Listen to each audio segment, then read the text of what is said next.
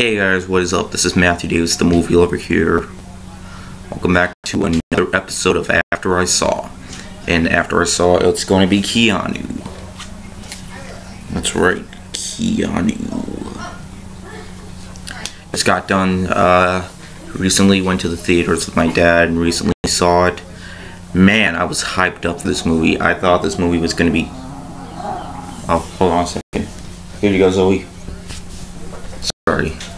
Anyways, Keanu is basically about this cat that basically goes to this guy's house, and basically the guy sees it, and after the guy got dumped by his girlfriend, you know, he thought he had no hope, but then he sees this cat and gets this and becomes really happy because he has a new friend to make him forget about his new girlfriend, or his girlfriend. So basically, you know, he does stuff with the cat. He pretends the cat's in famous movies, and pretty much 2 weeks later the cat gets kidnapped or catnapped, and pretty much they have to go and find out where the cat is. The cat's name is Keanu, of course, from the title, and pretty much they find the cat, and pretty much they have to become drug dealers in order for them to get the cat back. Basically, they wind up into some shit like they go to a strip club, they are involved in violent crime scenes and just involved in all this stuff, and they have to, you know, not get yeah, that's basically it for the movie.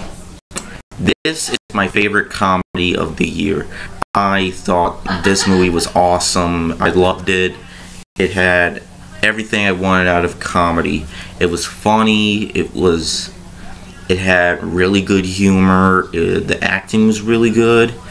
You see, man, two good movies came out this weekend. All right. And that was Green Room and Keanu, two my most anticipated movies of this week. Yeah, this was definitely way better than fucking Ratchet and Clank, cause Ratchet and Clank I thought was a very dull movie, but this, and I didn't think it was funny, but this was really funny. All right, this. You know, the cat, you know, I mean, it's a comedy movie about a cute little cat. Well, you don't really see the cat that much in the movie, but who cares? It was still hilarious. I laughed in the movie. I laughed during the movie. You guys really need to check this movie out if you haven't. It was definitely worth it, and pretty much... I'm glad that I saw this movie. So yeah, this for me is the best comedy of the year. Alright, so pretty much, yeah. So that is, oh yeah, my rating. I give this movie 4.5 out of 5. Go check this movie out. And that's all I like to say. See you guys later. Word out.